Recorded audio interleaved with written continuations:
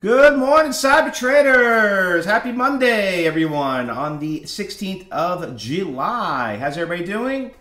Good to see you. Good morning, everybody. Happy Monday to you too, Fernando. Good to see you, Grant, Jean, Lou, John, Rick. Good to see everybody. Donna, looking great.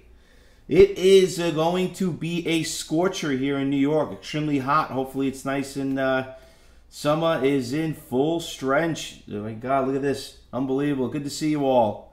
By the way, I just have to let everybody know it was such a hot weekend here in New York that at the end of this presentation, I'm going to share something very personal with all of you.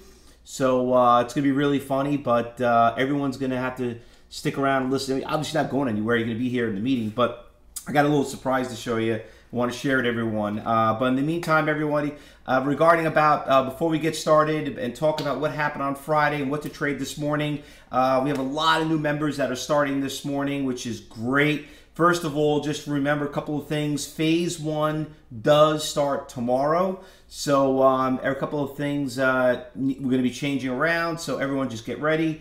The new cycle of the courses do start for July, so hopefully everyone's getting excited for that. Remember, most of your time is spent in class.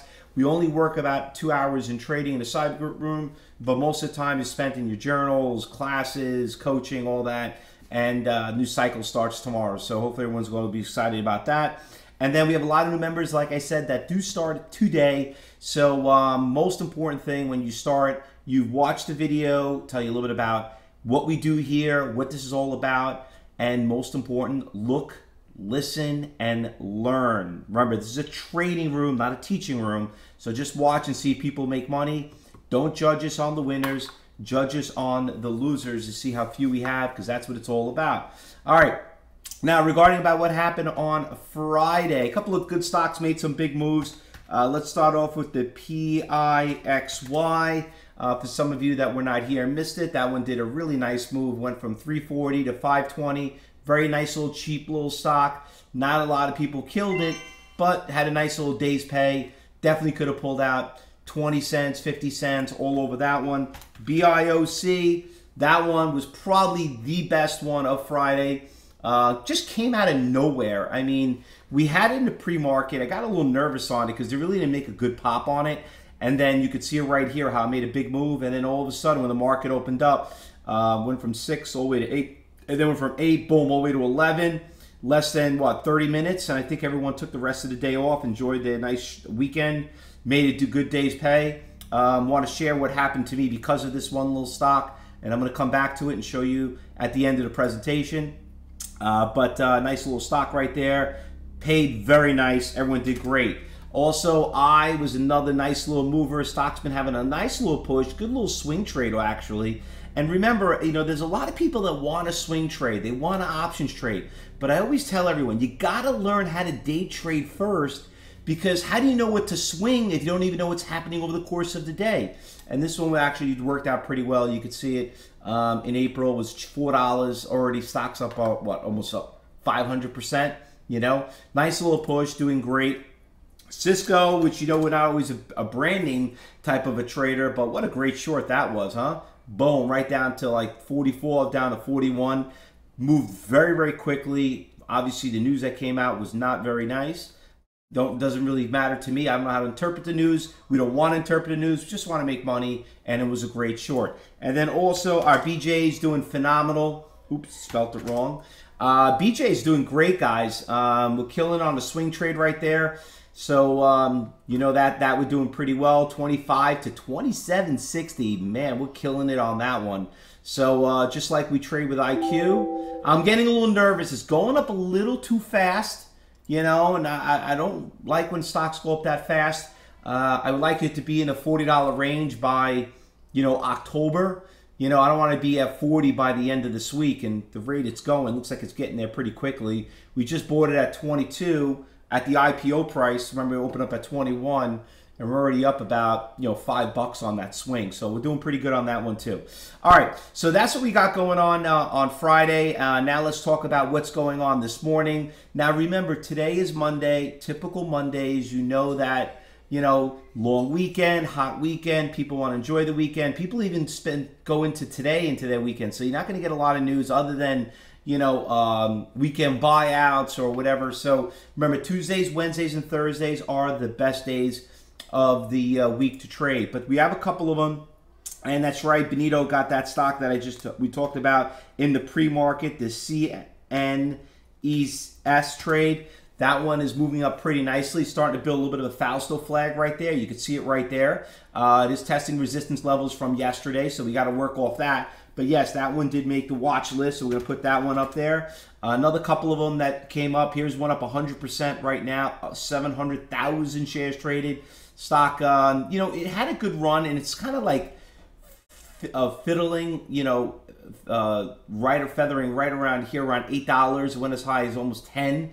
Want to keep an eye on up a lot, which kind of gets me a little nervous. I don't like things up too much, but that one's holding pretty strong right there. Another one that was up huge this morning, 800,000 shares, Gene, Gene. That one just popped and just backed right off again. Once again, starting to build a little bit of a base right here at $1.50, which is this resistance levels back in April, so that one's pretty good. Let's see if she holds right here.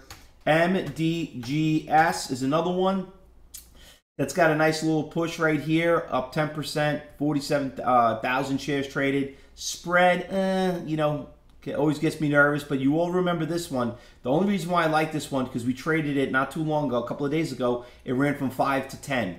So always like to go back to your journals, and let's go back to that one, the SNES. We got that one. ARNC is another one that's moving in pre-market. Some of us already looked at it pretty early, did pretty well with it. The stock is starting to build a little bit of a higher high, a little Fausto flag going on right now. Stock took a big hit from 30 down to 17. Testing some resistance levels. It fills in the gap. This thing could shoot right to 21. So I like this one a lot. I know some of us already got into it a little bit earlier. Not a great price, but 8 a.m. early bird gets the money, right?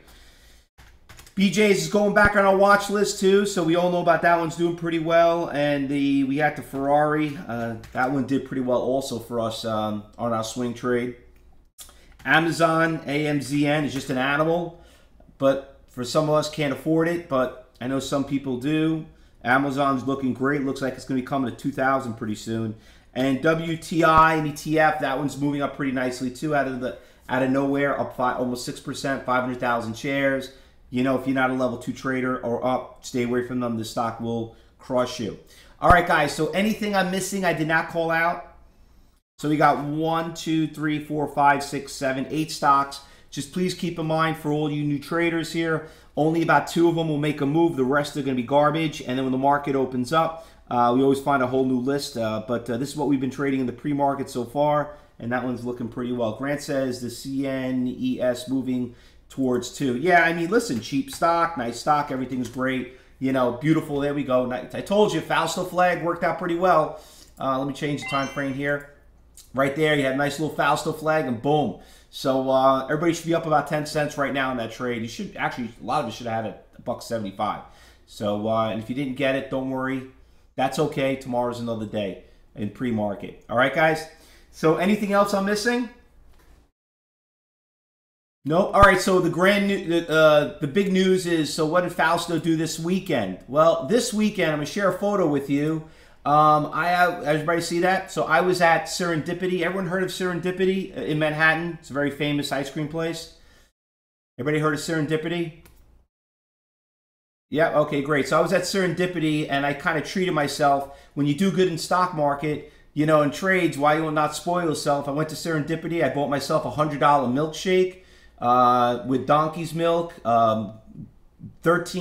23 karat gold ice cream, gold on it. There's a couple of these. Here's a close-up shot of one, a little bit closer. There we go. That's actually the ice cream right there. So, by the way, this is what you do when you make money in trading. You know what? You could blow $100 on a milkshake. What's wrong with that? I didn't spiel to the $1,000 ice cream. So they do sell a $1,000 ice cream. It was a bad trade. I didn't want to spend $1,000, but I says, yeah, $100. What do you got? I did pretty good on Friday on trading, so I go out there and I went out to do it. Grant says we love the ice cream. Wow, nice, Fausto. Thanks a lot. You deserved it, Fernando. Hey, listen, we all deserve it. These are things that you spoil yourself. Laugh. Did you pick out the gold? No, Michael. Actually, they come out and do a whole presentation. The designer comes out and he explains everything that's in there. I couldn't even understand, 99% of what he was talking about, where the chocolate came from Madagascar and all this. It was pretty cool. But you definitely got to go to Silhouette. If you haven't been to Serendipity, look it up. They wrote a lot of good movies. All the presidents been there. All the famous actors. Actually, when I was there, John Travolta just left, so missed him. Yep. And they also give you a metal straw. And if you get the $1,000 ice cream, they give you a solid gold straw you get to drink out of. It's pretty cool. All right. Anyway, so that was my little gift for this weekend. To go spoil after making some money. And guys, is what we always talk about. You do well in trading, go out there, let us know how you guys did, share it. We always share photos because that's what you work for. It's not about just surviving, paying bills. It's about enjoying life, and that's what it's all about. Anyway, and yeah, congratulations to France for winning the World Cup. I know that was another great excitement, but we'll go out there and spurl and make money and hopefully go see the next World Cup, right? All right, guys, good luck today. Happy trading, everyone.